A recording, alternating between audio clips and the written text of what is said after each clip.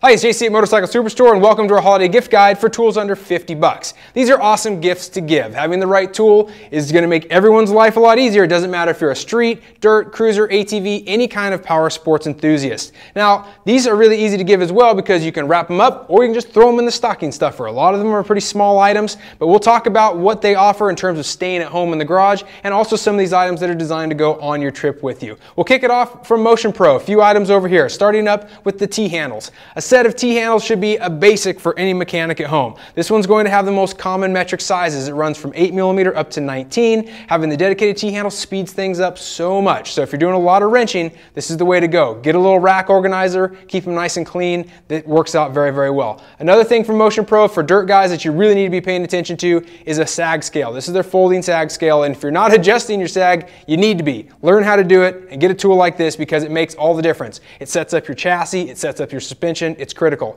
Now what I like about this is that it's a nice aluminum material. The adjustment point down here is where it sticks into your axle. So you can raise or lower that, zero it out, and then you read the scale up top and you don't have to do any math. There's no subtraction. It just tells you exactly, either in metric or in standard measurements, how much you're sagging. It's really easy to use this.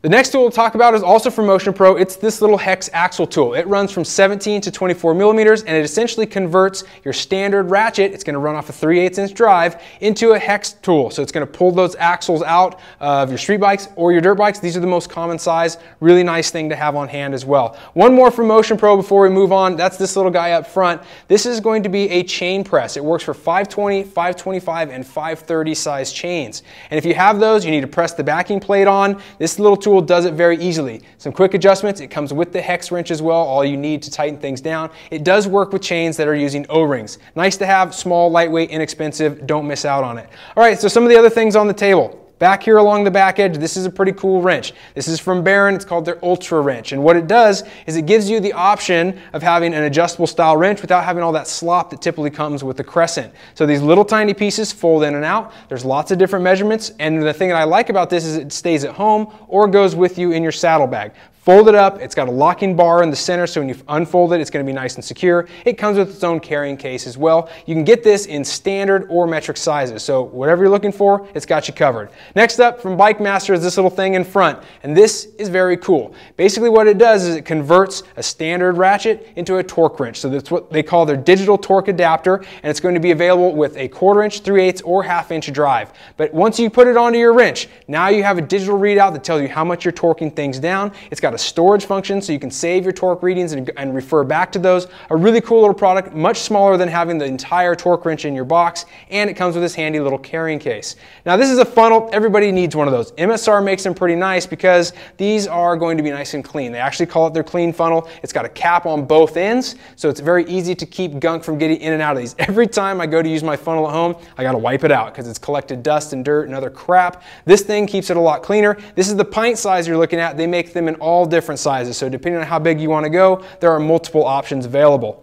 Now this up front, this is from Bike Master also. This is their oil filter strap wrench, and it's kind of like some of these we talked about. It converts your standard ratchet into another tool, so it runs off of a 1/2" drive, so you could have to either adapt up or have a 1/2" ratchet, but either way, you cinch this thing down, you put it around your oil filter, and as you tighten it, it will start to crank it off or on depending on which way you want to go. It can make things a lot easier. I don't know how many times I've tried to grab an oil filter and you can't get a good grip on it, so that thing's handy to have. All right, next up, this is something that every dirt bike rider should own, myself included. I don't know why I don't have one yet. This is from Hardline. It's their fender bench, and essentially what it does is it sits right on the back fender. It's got a universal strap underneath with Velcro to keep it in place, and it organizes all the little parts that you're working with. It holds tools. These little things on the side are perfect for T-handles.